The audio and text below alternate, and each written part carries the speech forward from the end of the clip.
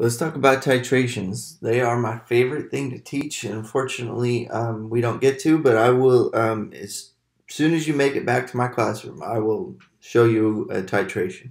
They are the most important experiment to learn because they are the most common analytical technique in chemistry.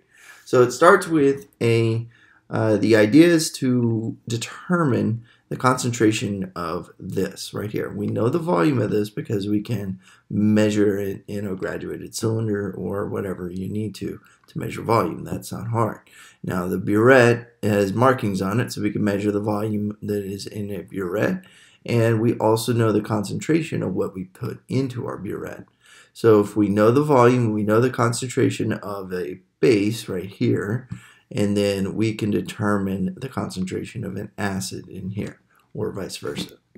So this stuff is called the titrant right here, and this stuff is called the analyte right here. Now we put it in a burette. We hold it on a ring stand that usually has a burette clamp right here, and this is called a stopcock. This is where you turn, and it will let you let out maybe a drop at a time or a stream at a time if you want.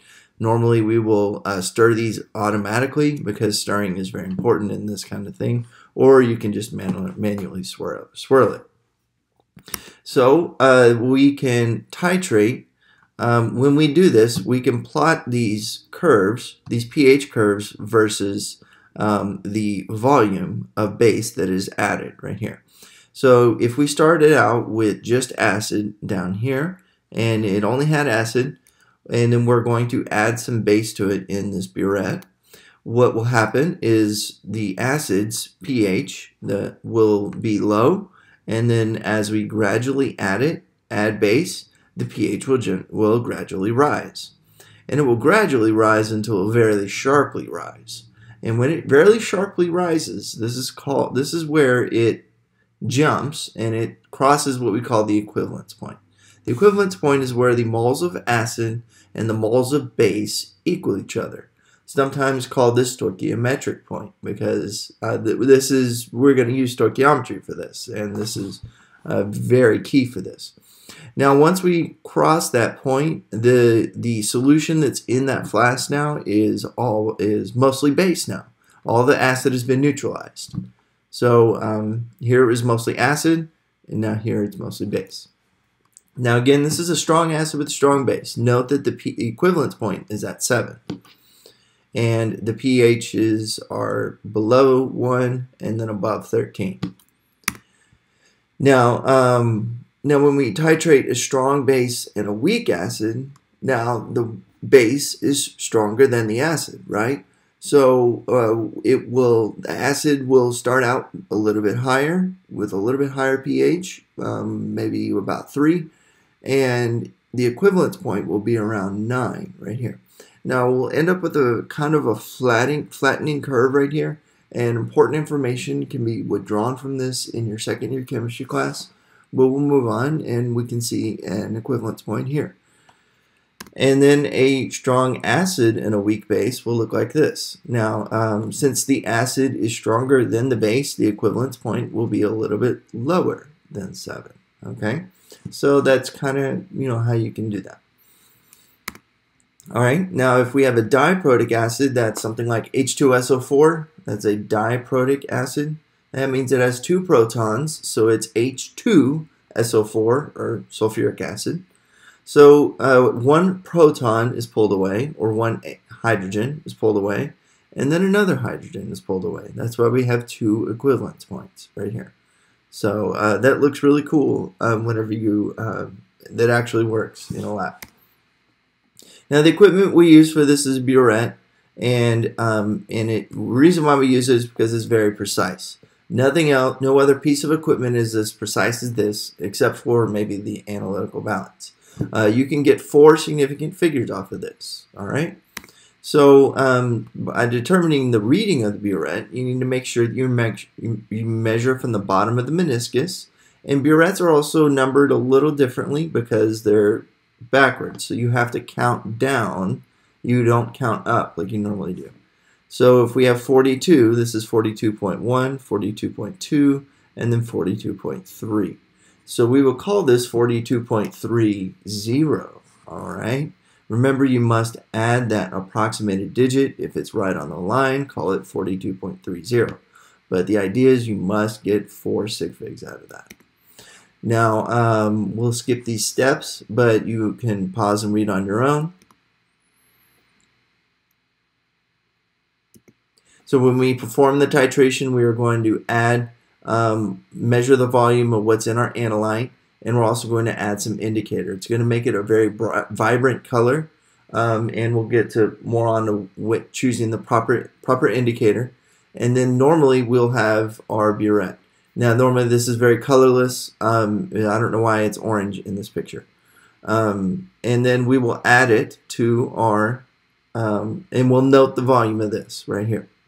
Then we will add it to, add the titrant to our solution, and the little drops will start to change the color of the analyte, but then they should go away pretty quick.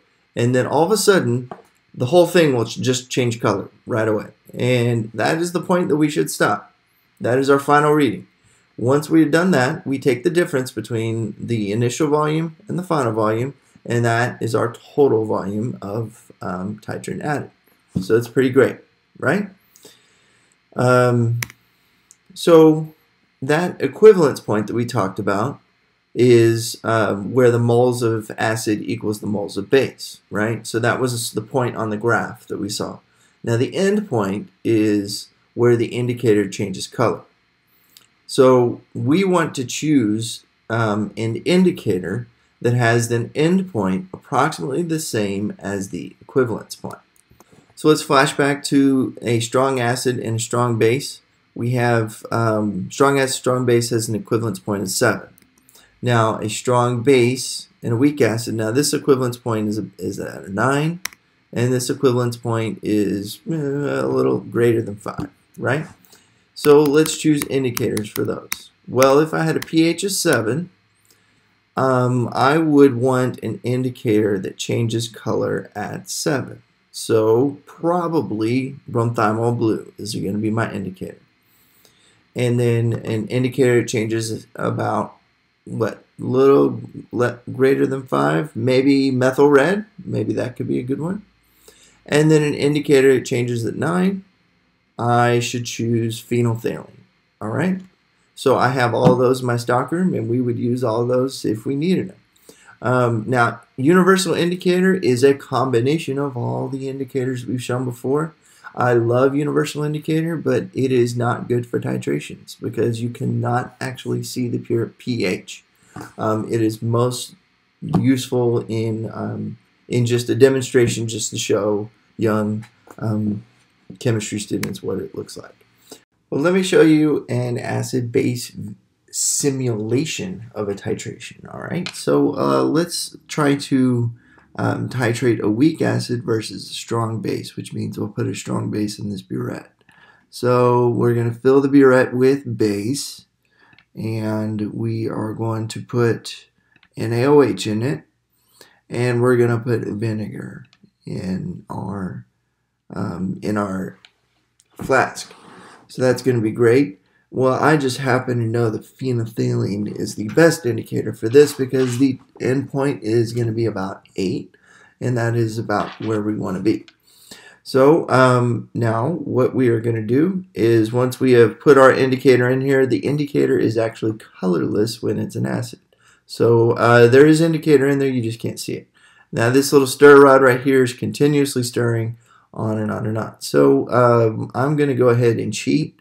I know that I can put 19 milliliters in here and still be just fine. So I'm going to, if we add 19 milliliters, whoop. All right. So if you, once we can tell we're getting close to the endpoint because it's still colorless down here at the bottom, but as I add more drops of base, you can tell that it's starting to change. So I'm going to add some more drops of base, and I'll probably fast forward. These titrations require a lot of patience.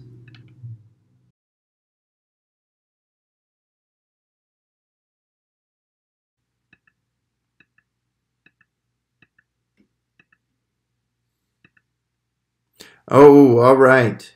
Oh, dang. I just passed it. So let's see. Could I back up? No. Oh, you what? You can't back up, can you? That is just too bad. So I just passed the endpoint. I went a little bit over. It looks like it was about 20.62 milliliters. And that is exactly how much was added. Remember, we started at 50. It looks about 20.62 milliliters was added right here. And it turned very, very bright pink. Now, what you would want is that very, very light pink, kind of right in the middle. That is exactly where you would be at that equivalence point. So that's how you would do that. We'll worry about the calculations in your second chemistry course.